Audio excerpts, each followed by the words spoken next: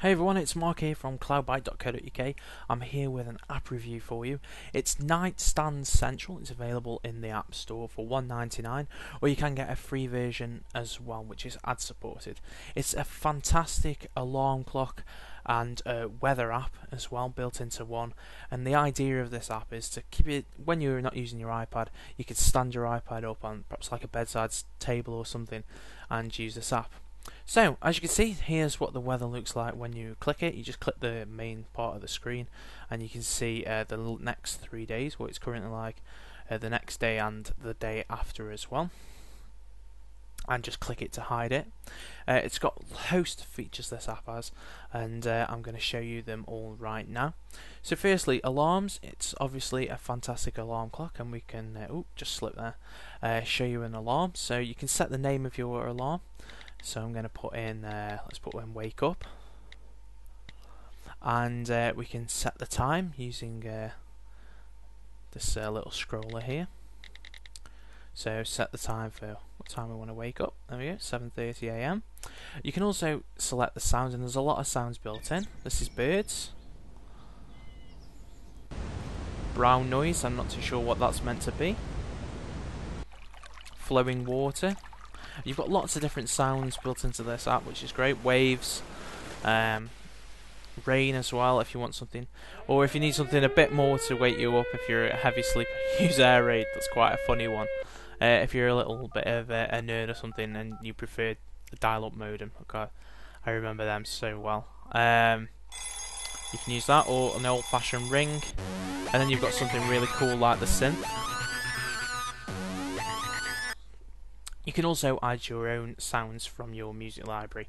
I haven't got any songs on here at the moment, but you can do that, which is great as well. And you can shuffle them songs also. There's also built into this a snooze feature. Okay, so you can set how long you want to be allowed to snooze, and progressive, so it can get longer and shorter when you want to. And also, if you need to get up perhaps every weekday at 7:30, you can do by clicking which days that you want it to work on. There we go. So every weekday, this will now wake me up at 7:30, and you can fade in the sound as well, so it can get gradually louder. Okay, so that's the alarm feature. Really great feature there built into the app. Also, there's lullaby. Now what this does is you can set how long you want a sound to play for. So you can set this for some music or some background noise if you need something to help you go to sleep. This is great for that. So as you can see, I've now set it for waves, and you could turn that down and up if you wanted, or you could set some music if you wanted, perhaps put an album on, let you drift off to sleep, and after 30 minutes it will just turn off for you and fade out. You can also set the weather settings, set the location, as you can see there, and the settings when you want it to update every 30 minutes, 60 minutes, and your location. Also, you've got auto lock. What this does is after 5 minutes, of course, the iPad will auto lock to save your battery. However, when you're charging, I recommend that you put it on never, and that way that you'll always see this on the screen, but only when you're charging, because otherwise, really, you could put it on never when you're on battery, but be prepared, this will drain your battery a bit because of the screen's on all the time. But as a nightstand, which is the idea for it, it's fantastic. Okay, so there's lots more settings coming up. Okay, firstly is the background. As you can see at the moment, there is a sea and sky, that looks really nice. But you can set whatever pictures you want. There's a lot built in as well. Or you can pick some from your own library. Again, I haven't got any at the moment, but if you've got some, feel free to set them. And there you go. You can just see that it's just changed there, and you can set how often you want it to change as well, so 5 seconds, or just every day if you want a different picture every day that you wake up or something. You can do. I've set it to 5 seconds so you can see it fading through, but let's just slow that down a little bit to 15 minutes. There we go. Also, this big thing here that you see where the clock on and the weather, that's called the widget, and you can set a lot more settings for that. The size of it is the main settings, so if we just click that, there you go. So at the moment it's on pretty large, it fills the iPad screen. There we go. And you can make it really small as well, and you can adjust which position you want it in. So if you want to see a bit more of your photograph and you want a smaller clock, you perhaps put it in the top left, top right or something, a little smaller right in the centre at the top, or wherever you feel like, you can do so. It gives you complete control over that widget.